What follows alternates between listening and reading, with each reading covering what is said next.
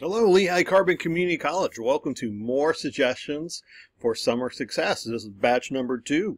My name is Michael. I'm a learning specialist here at the college, and as a learning specialist, I help students with test-taking skills, test anxiety, how to take notes better, how to organize their time, how to stay organized, and how to do a bunch of other things to help them be successful while they're here in college.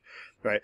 So about this series, in this series, we kind of give some ideas and some resources to help you have a successful summer here at Lehigh Carbon Community College. Special shout out to my friend Callie Clayton, who is the director of FYE, who helps promotes this video series. Thank you, Callie. Okay, so here's a quick agenda. We're going to just start with a quick review, a bit of self-care. We're going to talk about studying, what that means. And we're going to talk about backwards planning and scripting for success. So those are 4 big things we'll be talking about today. But first, let's start with a quick review. Okay, first of all, now this is all in our first video, batch number 1. So if you want more details on this, watch batch number 1. It's in the playlist. But just a quick review. Remember, summers are scrunchy, 15 weeks in 10 or 5. Right?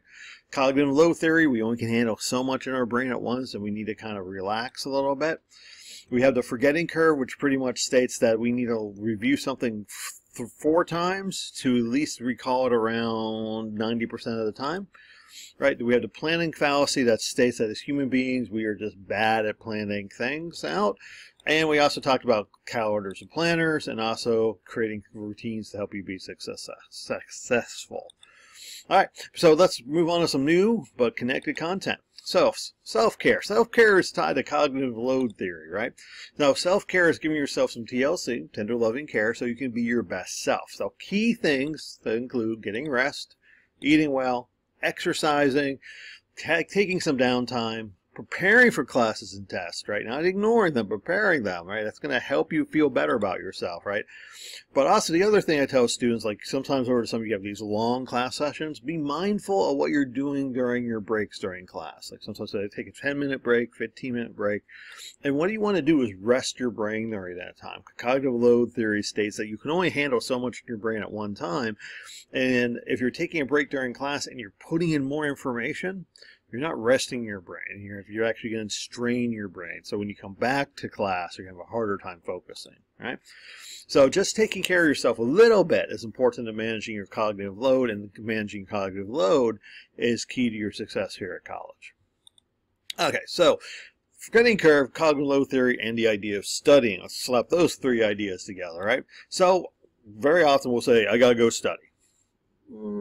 Yeah, you gotta go study. But what does that really mean? When we talk about studying, we mean different things, right? Number 1 is think about, are you studying, and if you're thinking about, are you learning it for the first time, right? This is your first exposure to it, right? So that is a form of study, but it's more like learning it, trying to understand it, right? Now, this is very often what you do when you're prepping for class, like reading the book before a lecture, reviewing PowerPoints before a lecture, right? You're kind of learning it for the first time. Then we have studying it, which is actually helping get the material in your long-term memory. So you can have it in that deeper long-term memory so you're able to pull it forward as you need to, right? This is deep learning periods. This is where you really have to understand the material, right? Then you also have reviewing it. Right, this is being able to recall it from your long-term memory into your working memory. And very often we do this for tests, right? You want to review it. So my point of saying, I got to go study is this. Well, you can say those terms, right? Say the idea that you got to go study. You really want to think about, are you learning it for the first time, studying it, or reviewing it? And those are all 3 distinct different approaches to studying the material. Okay. Planning fallacy. Remember we talked about last time, but human beings are bad at planning, and one of the strategies we can do to this idea called backwards planning, right? And what you do when you plan backwards, when you plan backwards, you can move forward effectively and efficiently, right? So what you start with is when the assignment's due, and you work backwards and break down each step that you need to do to complete this assignment, right? You say, okay, I got to do this, got to do this, got to do this, got to do this, backwards, right? So for example here, so you have 1 week to do a 4 to 6 page paper. It's due June 5th. Well, you got to submit it on June 5th, right? You got to do a final edit the day before, an edit on June 3rd, final revision on June 2nd, a revision of the paper on June 1st. You got to draft the paper on the 31st, but also spend more time drafting your first real draft on the 30th, and you got to brainstorm the paper, and you got to review the assignment on the 29th. So we kind of break down all the steps here that you have to do, right? Now, when we flip this, we kind of get this schedule, right? When we flip it with the schedule, it kind of breaks things down. Now, one of the things we do when we backwards plan, right, the benefits, it forces us to slow down, right?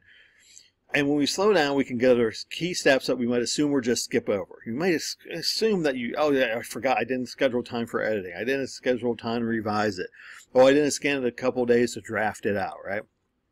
You know, but it also gives you the ability to create some forward plans with some action steps.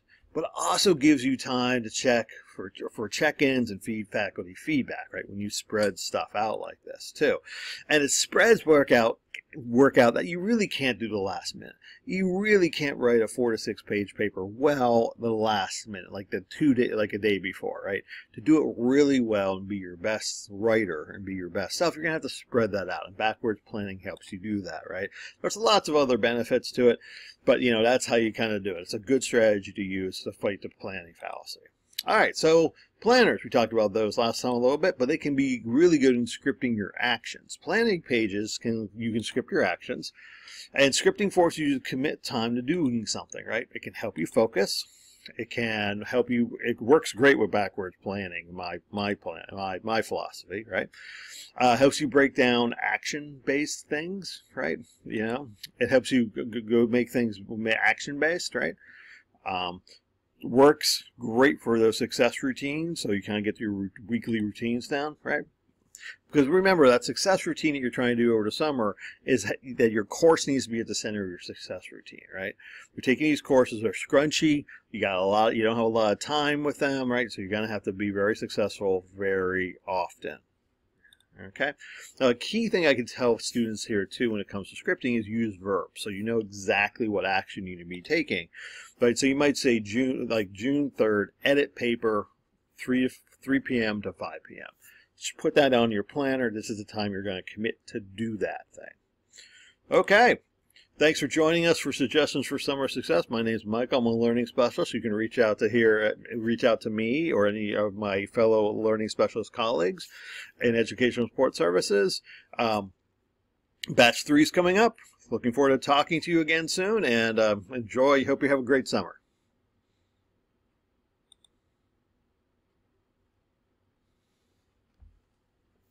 Hey, hey, hey, hey, hey. Hey, hey. Hey.